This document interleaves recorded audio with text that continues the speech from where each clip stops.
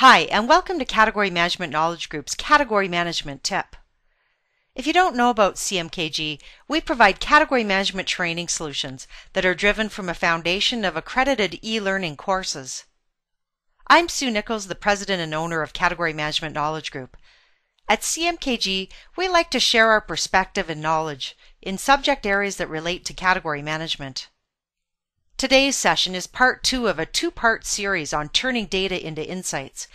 If you didn't already watch part 1, I suggest that you go find the video with the same title, but part 1, so you can see the whole subject. If you'll recall from part 1's tip, insights are specific statements that define the business issues or opportunities based on the synthesis of 2 or more intelligent conclusions that are gleaned from the data. An insight answers the question, so what? The more scientific side includes drill-down analytics, which is what I covered in the last tip. And then there's the knowledge side, which is more based on experience and intuition, which is what I'll cover today. Here's the insight that we derived from the last tip, that Retailer X has an opportunity to improve sales in Category A through increased support in the premium segment. This insight was derived based on the synthesis of several data points that we reviewed. So how can we improve this insight to ensure its relevance for Retailer X? By adding in experience and knowledge. This isn't as easy of a process to explain as talking about the science of category management. Once you have an insight that's been derived from analytics, then you should reflect on it based on intuition, knowledge, and experience that you've gained from what you've learned, read, analyzed, and heard. I find that the more experience that you have in a particular subject, the easier this reflection may be. In my example, when I reflect about the premium segment within Retailer X, it makes me think about 5 key focus areas for Retailer X, including private label strategy, target consumer, store clusters, gross margin, and shelf inventory. Each of these areas are important to the retailer and may impact supporting the premium segment within a specific category. So they really need to be addressed before a decision to increase support in the premium segment can actually happen. So from there, I can develop my hypotheses based on the reflection that I've done. For example, Retailer X considers their private label brand to be of premium quality, and so they don't want to support competing brands to the detriment of private label. Retailer X doesn't have the same target consumer as the premium segment, so they don't believe that supporting the premium segment is necessarily a good option. Retailer X also has specific store clusters that would probably be the only ones that would make sense to support a premium focus for the category. In general, the premium segment tends to be highly profitable for Retailer X and will drive margin in the category. And further supporting the premium segment will increase inventory and reduce turns for Retailer X because of the extra dollar cost associated with more premium products. So now, I've added my knowledge and experience by developing these hypotheses. But I'm by no means done. Remember, these hypotheses are based on knowledge, experience, and intuition of yourself or others, but they really need to be supported by data and analytics wherever possible. Once the data and analytics support the hypothesis, then you can come to some more relevant insights and conclusions than the ones we derived from only focusing on one data source and then not applying our knowledge and experience. For example, if I want to confirm that the premium segment is a key competitor to the retail's private label brand in the category, I should look at cross-brand interaction data to get a perspective of what other brands and segments the private label brand consumer purchases.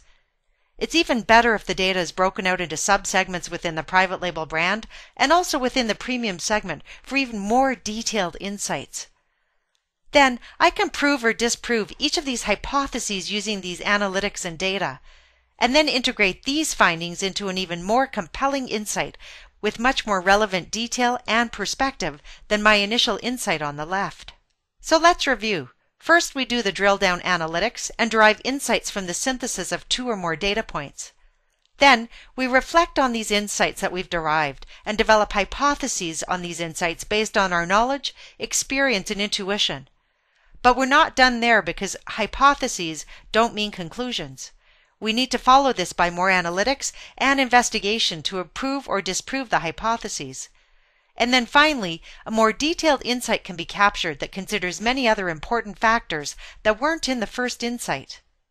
Of course, this is a simplified process, and it doesn't exactly happen this way all the time, because everyone has their own problem-solving styles, and also knowledge and experience will make sifting through the data and knowing where to go much easier, so you're already applying some of your knowledge and experience as you're making those choices.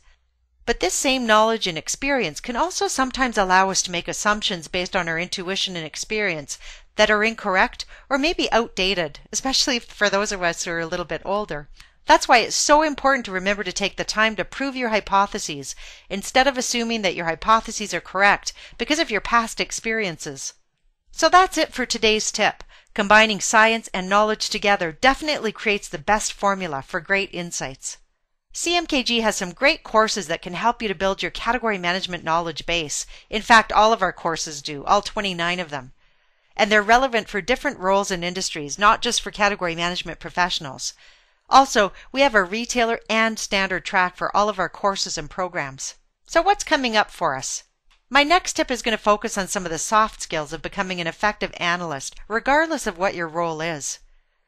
If you've enjoyed today's tip, you can visit and/or subscribe to my blog if you haven't already done so.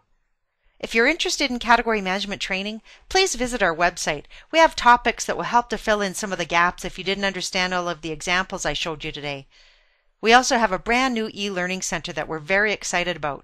You can check it out at www.cmkgelearningcenter.com, and there's a free half-hour video on the front that explains more about category management training, certification, and gives you some examples of our accredited training. And finally, we're very active in social media, including LinkedIn, Facebook, and Twitter, so please connect with us. If you network with us through one of our social media platforms, we'll be announcing some big contests that will make category management fun. Yes, fun. You can start by liking us in Facebook and let the fun begin. Thanks for viewing today's tip. I hope you enjoyed it. Have a great day.